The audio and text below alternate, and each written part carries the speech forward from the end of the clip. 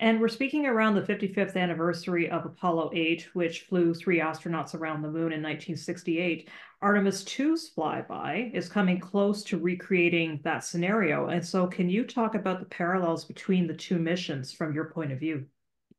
We see parallel. I wish Victor and Christina were in here because they would give you a far better answer. We see all those parallels. I let me give you two sides of an answer. First, the parallel I most like to draw right now is that we are building on the Mercury, Gemini, Apollo era for sure.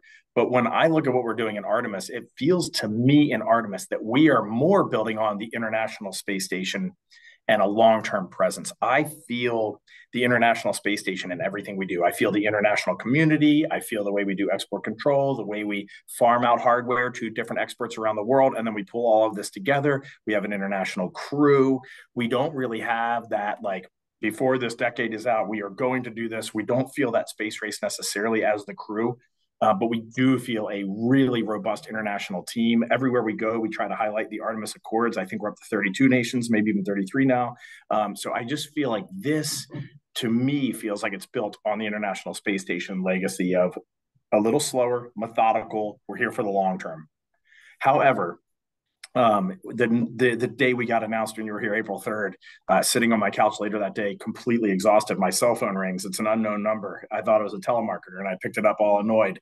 It was Tom Stafford, who flew Apollo 10, not 8, but 10. And he was so excited that we were heading back to the moon. And just to know that we are going to go out and try to wrap Apollo 7, 8, and a little bit of like 10 into one mission.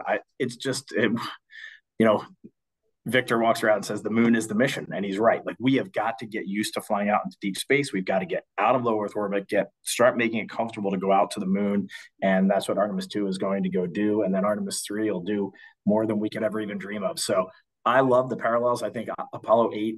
Once we did Apollo 8, I think everybody in the United States knew we can land now. Like that mission meant so much to just go and the systems work. Holy smokes, we can fly around the moon.